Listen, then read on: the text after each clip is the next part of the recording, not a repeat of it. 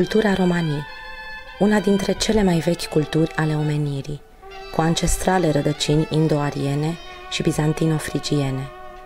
Romanipenul, sistem de norme, valori, credințe, practici, structuri și modalități de comunicare intra- și extracomunitare ale romilor, având profunde similitudini cu dharma, lege în hinduism. Cultura romanii reunește toate formele de manifestare și comunicare ale poporului nostru rom, începând cu limba romanii, de origine indiană, și cu identitatea etnoculturală tradițională, marcată de varii straturi cutumiare, de memoria unei relații specifice cu sine și cu transcendența, de creația orală și de arhetipul normativ, până la emergența modernității, marcată de unicitatea în arte și științe, de excepționalul individual al unor personalități ca Charlie Chaplin, dar și de apele adânci și tulburi ale stereotipurilor, și la premonițiile postmodernismului care prefigurează virtuala națiune transfrontalieră și non-teritorială Romanii. Cultura romanii îmbrățișează cu valurile mereu înnoite ale modernității miezul etern, dar nu imuabil al tradiției. Prea adânc tributare didacticismului, pentru a fi real dihotomice, tradiția și modernitatea pornesc una dintre alta. Funcționează pe principiul vaselor comunicante. Tradiția este emergentă, suferă mutații, preia și uzitează elementele modernității.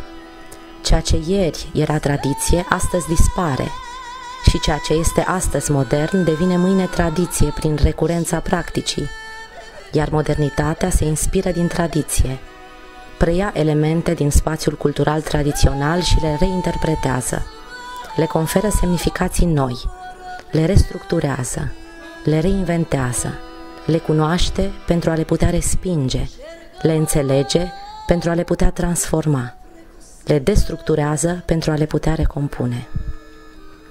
Dincolo de toate acestea, istoria romilor, tragică, aflată sub semnul bibahtului, al nefericirii, internalizând stigmatul cu care alteritatea dominantă ne-a însemnat, peste jumătate de mileniu de sclavie, rromanipen, Holocaustul, care a ucis sute de mii de romi, rasismul zilelor noastre, atât de pregnant încât și-a dobândit un nume recunoscut în Europa, antigipsism.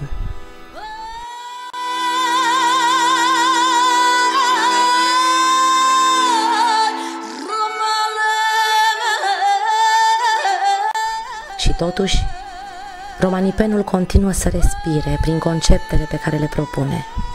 O pralipe, fraternitate bazată pe ierarhia societății tradiționale, pe ajutorul reciproc și pe responsabilitatea colectiv împărtășită.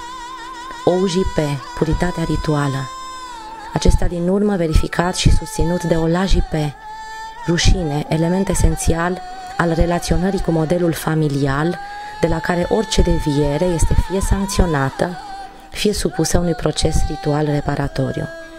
Toate trei subordonate și determinând pachivul, cinste, respect, onoare, încredere reciprocă, credință în Dumnezeu, împăcare, care conduce la rândul său prin conformarea la norme la baht, norocul asigurat în exclusivitate prin respectarea regulilor și valorilor, sau, prin neconformarea la reguli, la sancționarea și totodată la repararea prin intermediul crisului, judecată de pace, lege.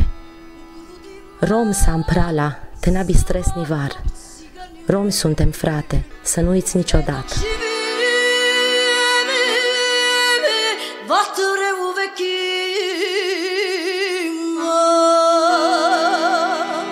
Ne može